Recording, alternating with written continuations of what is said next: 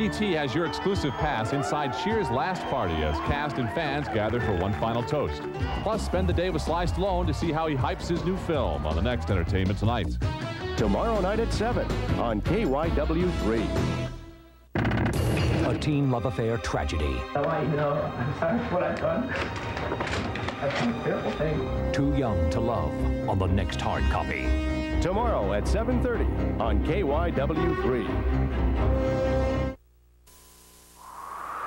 This is KYW-TV, Philadelphia.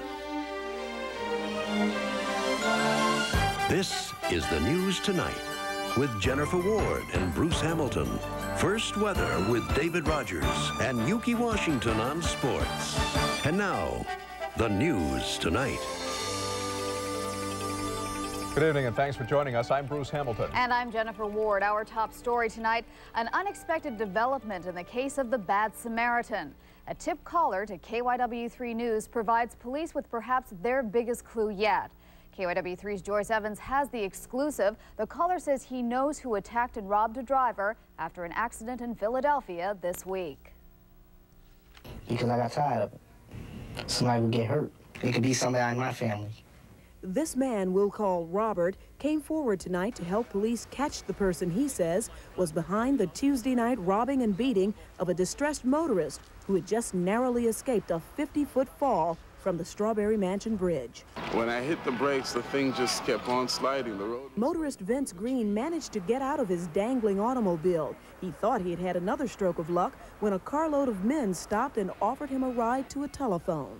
The one guy shoved me really hard towards the ground, and my pouch fell. The one who was on the phone, he came around and grabbed the pouch as I picked it up while I was on the ground, and he ran. Robert says the men then came back to the neighborhood to show off.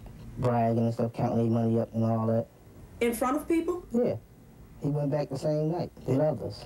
He just do it for the fun of it. Robert says the attacker is a known neighborhood bully who flashes a gun and recruits others to help him do his dirty work. Anybody they see, look like they got money. People getting out their cars and stuff. Robert says this bully has been robbing and beating up people for years and says now he's threatening to use his gun on the next person who runs away from him the way Vince Green did. Robert says he felt he had to come forward because no one else would. Scared they might get shot. Detectives tell KYW-3 tonight Robert's information has helped. No word yet on if an arrest will be made soon. Joyce Evans, the news tonight. Violence inside and outside a convenience store. It breaks out in the Logan section of Philly late tonight. Just about an hour ago, 4 people shot at 11th and Loudon. The scene, utter chaos. Few details available. Police did track down a carload of people in front of a house not far away. Took them in for questioning. By the way, we know tonight one of the wounded was badly injured. A scary ride for a busload of passengers when their driver apparently suffered a heart attack at the wheel. Paramedics worked anxiously on the driver at 13th and Market in Center City, Philadelphia tonight. Police say after the driver became ill, the New Jersey Transit bus rear-ended a taxi. Apparently no one was hurt in the collision. The bus driver remains in critical condition. A critical vote brings a civilian police review board one big step closer to becoming reality in Philly. City Council gives its okay. Supporters of the board cheer the 11-6 vote. Cops in the audience don't look happy. The board would consist of 13 members appointed by the mayor. They'd play an advisory role only. The very idea generates strong feelings on both sides. I think it's a win for the people of the city of Philadelphia. I think it demonstrates to them that not only are we concerned about the fiscal health of the city, but we're also concerned deeply about the social health of the city and the civil rights of our citizens. To have civilians judge you on a job that they don't know anything about. How can they judge and they don't know anything about the job? Mayor Rendell opposes the bill. He has until the first week in June to veto it. If he does, council can override that veto, but right now it appears to be one vote short of an override. In the world tonight, wreckage found. Colombian authorities spotted the wreckage of a Boeing 727, one that crashed into a mountainside. The plane went down near the city of Medellin yesterday afternoon. None of the 125 passengers nor 7 crew members on board survived. Investigators still don't know what caused that plane crash. New provocations in the skies over Iraq. The Pentagon says U.S. planes were fired on by Iraqi anti-aircraft batteries. The U.S. and other nations fly reconnaissance missions over northern and southern Iraq. The planes were fired on 3 times over southern Iraq. None were hit, and they did not return fire. A plot to kill former President Bush in Kuwait last month reportedly was masterminded by Iraq. Sources say the FBI and Secret Service believe statements to that effect by Iraqis charged with the plot. 11 Iraqis and 5 other suspects are under arrest there. In the nation tonight, a big to-do over the president's hairdo. Of all the cuts proposed by the White House, most controversial of all this evening, a $200 cut, a presidential haircut. It's a trim KYW-3's Stephanie Stahl reports that some say doesn't wash. It's a hair-raising week at the White House. First, Hillary had penned Monday with her new do. Now the president has his own trendy trim and a new controversy. On Tuesday, the president got a $200 haircut aboard Air Force One at Los Angeles International. The coif delayed 2 incoming flights. The cost for holding up the entire presidential entourage isn't available, but Republicans in Congress are wasting no time. You spent thousands of your tax dollars waiting to get a haircut for $200 bucks from Hillary's hairdresser. He ought to be more concerned about trimming the deficit than his own hair. Lance Haver is a leading Philadelphia consumer advocate. He's wasting people's time, he's wasting our money, and he's not helping to lead the government in the right direction. However, I think it's kind of ridiculous for the Republicans who have been doing this for centuries to be complaining. Of course, the White House is downplaying this whole haircut flap as a non-issue, something they say that the Republicans are unfairly trying to take advantage of. The president had to get his hair cut, as most people do. And if it wouldn't have been done there, he could have, I suppose, could have had it done back at the hotel, but it wouldn't have made any difference. Much ado about nothing. Philadelphia City Councilman Joe Vignola is incensed. We're even talking about it. If he's got to get his hair cut on the fly, so be it. But it's not national news, and it's not something that should take literally hours of debate on the floor of Congress. It's exactly what the president doesn't need. His popularity is already falling, and he's in a feisty battle with Congress. The last thing he wants is Hairgate. Stephanie Stahl, The News Tonight. Cries of foul from a former game show producer who says what you see on Jeopardy is a scam.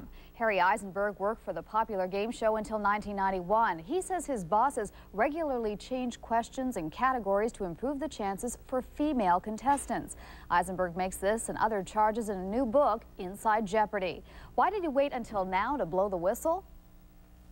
For me to have gone forward at that time would have meant I would have been fired at once. Of course, they would have denied it and made me out to be some kind of a kook. Jeopardy host Alex Trebek calls the allegations a sleazy attempt to promote a new book. Well, it's come and gone. Cheers' last call. The show you and millions of others across the nation watched tonight. What you didn't see was this vigil outside the Boston bar that inspired the hit TV series. Cheers rang out from the huge crowd every time one of the show's cast members appeared. Now, in just a few minutes, we'll take you there live with KYW-3's Jick Sheeran. The show's over, but the celebration continues. Jen. All right, Bruce, thanks. Now it's time for First Weather. David Rogers is here, and that stubborn system is finally moving out. Getting away, we're going to have a celebration of our own here in the Delaware Valley, the return of sunshine. Believe it, folks. Take a look at tomorrow morning's wake-up weather conditions, heading out to work or school. Partly cloudy sky, 50 to 54 degrees. Might not be a bad idea to have lunch out tomorrow afternoon. Partly sunny. Afternoon highs getting up to about 68, and heading home tomorrow night, partly sunny, 64 to 68. Not a bad way to start the weekend. I'll have the weekend forecast coming your way later on in the weather tonight. Bruce? Thank you, David. For First Weather to First Sports, Yuki, and a little Inka-Dinka-Doo. Hey, cheers to the Phillies. Yes, indeed. The Phillies have started a big series with the Expos at Veterans Stadium, and it's imperative for the home team to come out swinging. How's this for fast starts? First inning, Pete Incavilla at the plate, and the bases are full. Watch this swing. It's a grand slam. Just like that, the Phillies start the game with a 4-0 lead. The Phils went on to win 9-3 behind Curt Schilling. They moved to 6.5 up on Montreal in the National League East. More baseball, Jack Nicklaus, and a lot more coming up later in the Sports Tonight. Good deal. Super. Thanks, Yuki. And stay with us on the news tonight. In just a few minutes, a cast of characters like none other.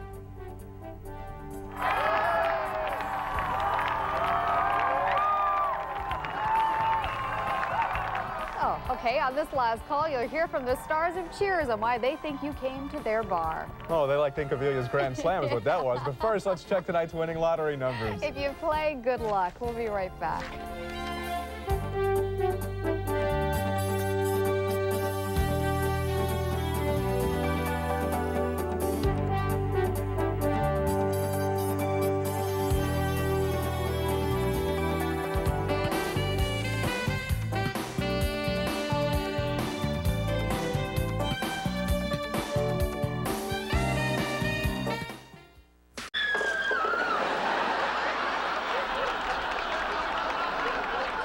The 275th and final episode of Cheers, a show that will go down in television history.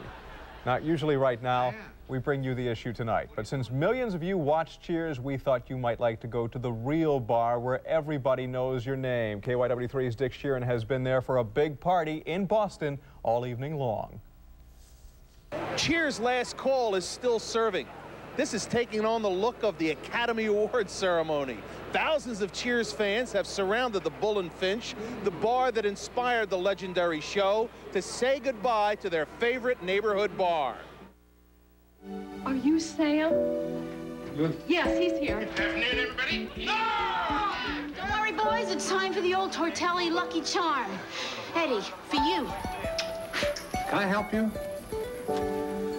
That went right over my head.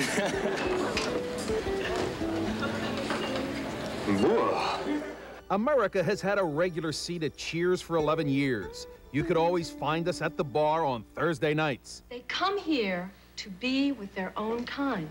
Cheers is just like everyday people. It deals with every type of situation and basically decent people that have a slight problem at times, maybe. The show doesn't make any demands on your intellect, quite frankly.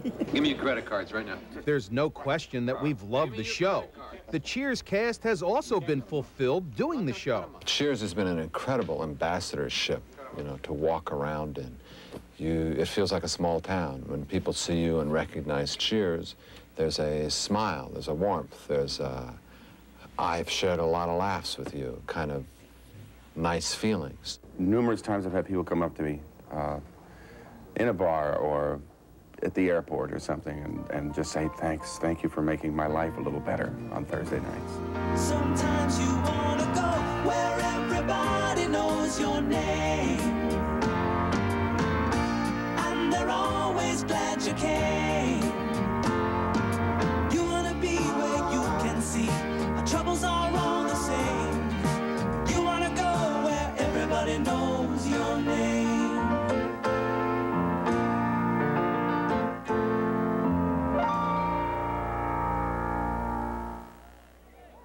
I'll tell you, Bruce and Jen, this is an incredible sight. This party is still going very strong.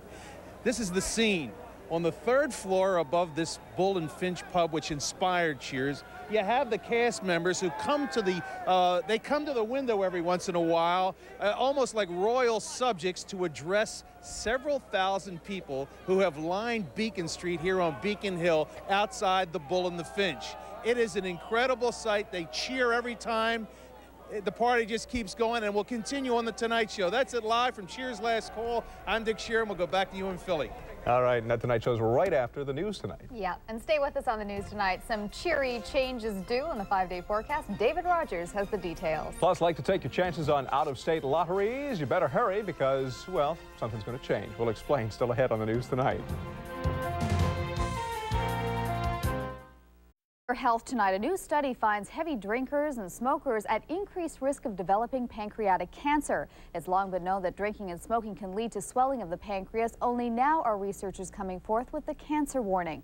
Advice from researchers: quit smoking and cut back on drinking to reduce the cancer risk.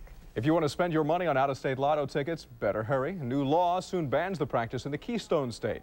Pennsylvania Governor Bob Casey signed a bill outlawing that practice today. It goes into effect in 60 days. Casey says out-of-state sales sap millions of dollars a year from the Pennsylvania Lottery Fund.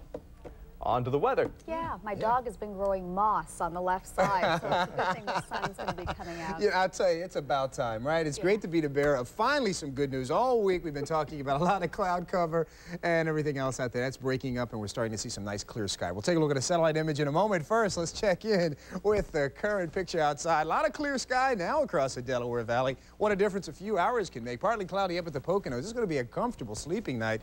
47 at the Poconos, 58 here at 5th and Market, just down I-95, partly cloudy, and 53 in the city of Wilmington. Thanks to some afternoon sunshine, temperatures topped out at about 62 today. We're currently at 55. Humidity normally gets a little high in the evening hours. Don't worry about it, 90%. Southerly wind at about 3, and the barometric pressure is rising. A stellar day for pollen or allergy sufferers. Grass and tree pollen still very, very low. Mold spores even starting to come down a little bit, but with all the warm air that we're going to start to see, doctors over at the Asthma Center say brace yourselves this weekend because these levels are going to start to slowly climb back up there. All right, let's take a look at this beautiful picture and just look at it for a minute. No rain to show at least in our immediate area. Some showers and thunder showers off to the south. Some activity now moving away from us, and all the beginning of some great weather we're going to see around here for the next couple of days. All right, let's go topside. Here's what's happening across the Delaware Valley. You can start to see the clouds even breaking up across the northeast. That's a good sign. The cold front that plagued us all week, acting as a highway for low pressure centers, that's now moving out into the Atlantic Ocean. We're starting to see a weak area of high pressure, but it's strong enough it's going to build in and bring us a fair amount of sunshine tomorrow. We'll also see a lot of fair weather clouds around here as our day continues to progress. All right, for tomorrow, we're going to get off to a pretty decent start. Partly cloudy skies. Temperatures are going to be very comfortable in the morning. You'll notice the humidity kind of low, but as the weekend starts to progress, things are really going to start to warm up for us, so get ready for temperatures finally reaching the 70-degree mark. All right, here we go. In detail for the rest of the night. Tonight, we'll call it partly cloudy and comfy, 47 to 51 degrees, northwest wind at about 10 to 15 miles per hour. Then for tomorrow, partly sunny, improving weather, not a bad way to start the weekend, 64 to 68 degrees, winds out of the west-northwest at 10 to 15 miles per hour. There's your extended forecast. Saturday's looking good, partly sunny, 72. Sunday, by and large, a nice one. We could see some showers Sunday night, 74. Thunderstorms on Monday and some more rain, and 72 on Tuesday. That's a look at your weather tonight. Have a great day tomorrow. Jen, Bruce. Thank you, David. Stay with us on the news tonight in sports. We'll take you to a very happy Phil's locker room. Plus, it's a dream matchup, Barkley against Robinson with the game on the line. Yuki has the playoff survivor, plus all the scores and more in the sports tonight. Coming up. Michael Jordan hitting the buzzer beater. Time for the sports tonight. Here again is Yuki Washington. And if the Phils have their way, they will widen their lead over the Expos. Tell me about it. They got out the gate fast tonight. Yeah, the Phillies are hoping to take at least 3 out of 4 against the Expos during this series. Tonight, they got off on the right foot with a grand start. And here's the grand man. First inning, Incavilla at the plate. He's up with the bases loaded.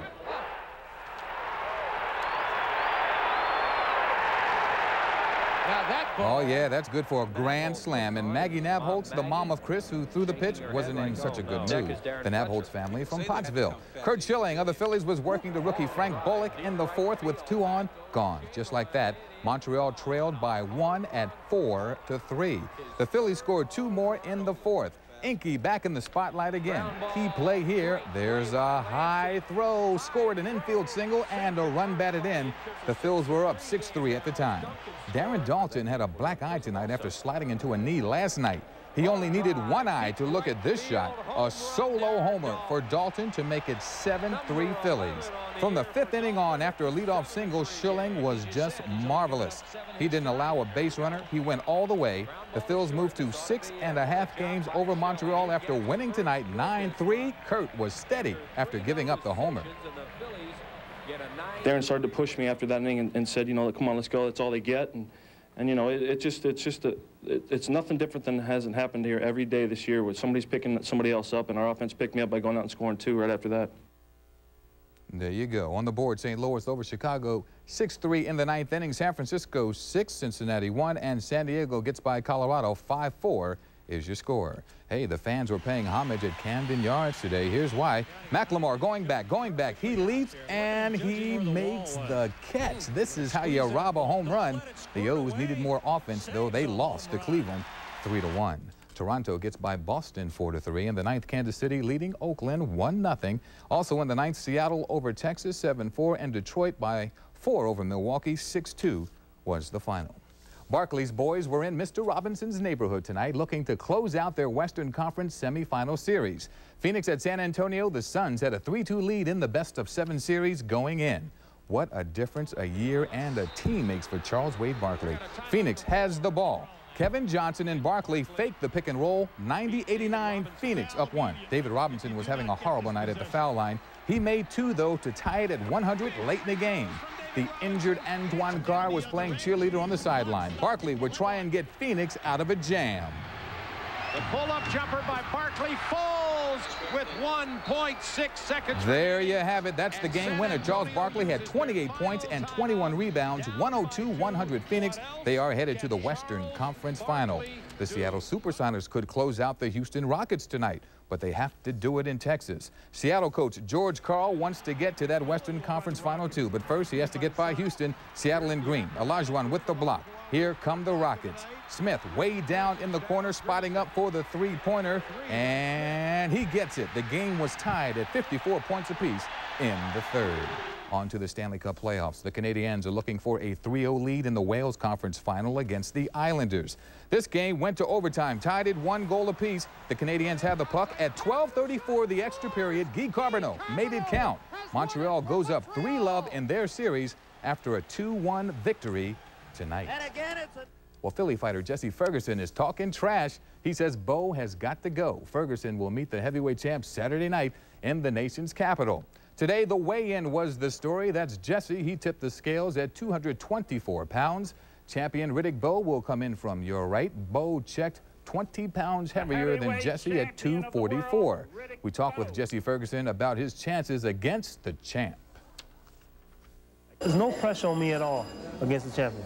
Believe me, it's not. Because I'm not expected to win anyway. So why not go for it? You know, like Rocky said, go for it. And that's what I'm going to do. I'm going to go for it. This ain't the movies, Jesse. Good luck. One last look in the sports tonight at the Golden Bear. Jack Nicklaus is in the area for the Seniors Tour Bell Atlantic Classic at Chester Valley. Pro-Am play in the rain today. In between drops, Nicklaus talked about why he decided to play here. I sort of looked at the schedule, and really I only had an opportunity for a couple of weeks in between the PGA Seniors and the Memorial Tournament that I could pick an event. And I really felt like there was too long a time off, and I just wanted to play some golf. And everybody told me that the golf course here at Chester Valley was a good golf course and one that I'd like. And I said, okay, then I'll go play.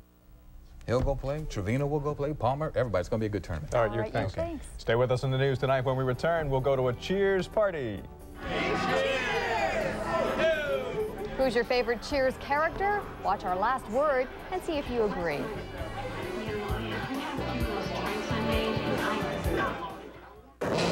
Last word tonight, of course, it's Cheers. Cheers and the parties to mark the end of the landmark series. In Kensington, regulars head out to the Cheers Cafe for the last call on their favorite show.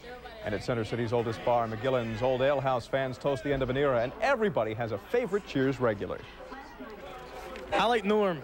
What's that? He's just lovable, Norm, because my man, he's an everyday working guy. He never works, but he's always there. Sam's my favorite character. Yeah, definitely Woody. Well, he's just such a simple soul, but a lot of truth in what he has to say a lot of times. It's probably Carla. She's like this little spitball. Diane, because that's what everybody here calls me. The people are just like regular people, not like the stiffs on the, Knots Landing and Young and the Restless. Of course, you can still watch Cheers in reruns. Reruns expected to air well into the next century.